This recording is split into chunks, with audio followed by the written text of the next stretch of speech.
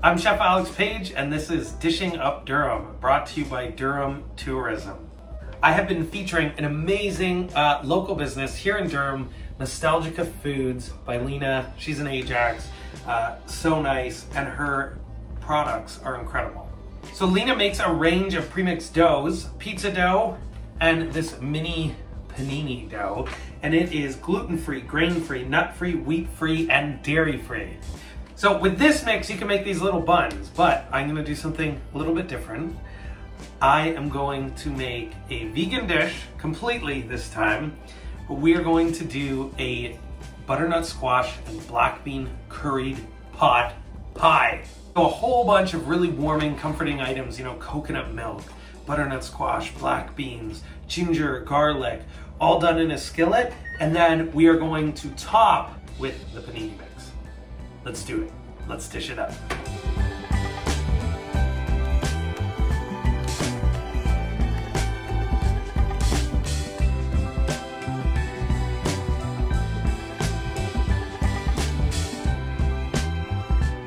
So first thing we want to do is get a cast iron skillet smoking hot, and we are going to do everything in the skillet.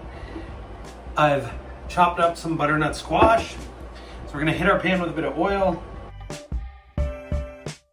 And once it's hot, we add that squash in.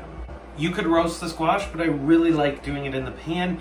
You get more caramelization, and it keeps the recipe one pot, one pan.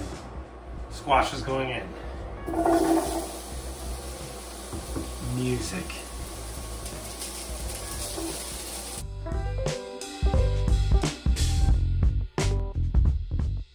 Now, the trick here, once that's in that pan, don't stir it, don't flip it, don't shake it around, let it caramelize. Let's build that flavor. So take a look, we're starting to get really nice color on this squash.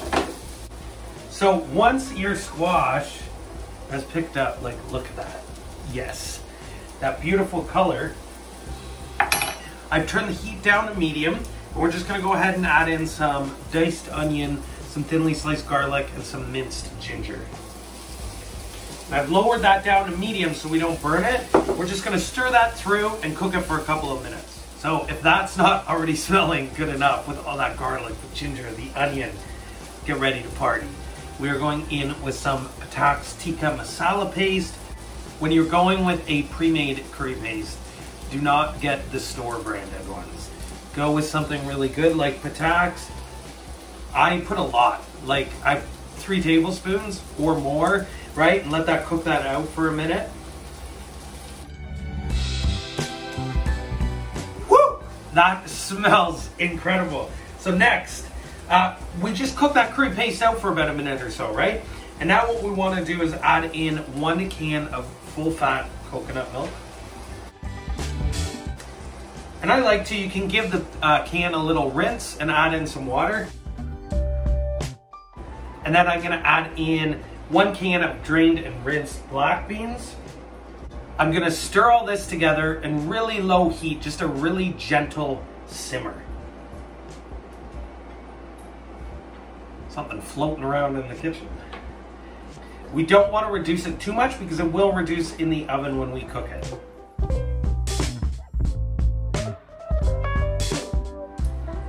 So after about 10 to 15 minutes, this looks amazing. The smell is unreal. We check for seasoning. So I've taken the Nostalgica mini panini mix, really simple, an egg, a bit of olive oil, and some cold water. And now what we're gonna do, we're gonna divide this into 8 little balls that I'm gonna roll up. We're gonna put it right on top of the skillet and then put that in the oven at 350 for about 40 minutes.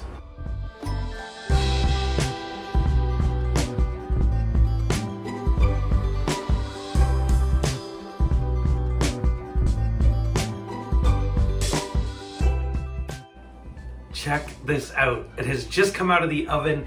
The biscuits are golden. That curry is bubbling.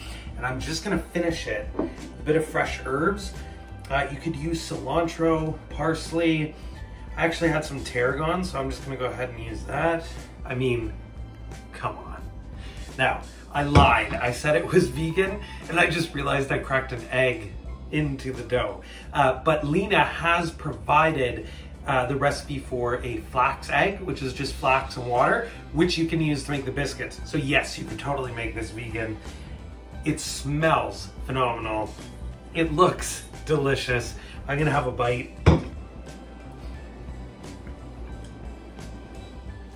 Oh my God. Oh. You have to try this. Check it out. Be sure to follow Lena. Her handle is Nostalgica Foods. Make this.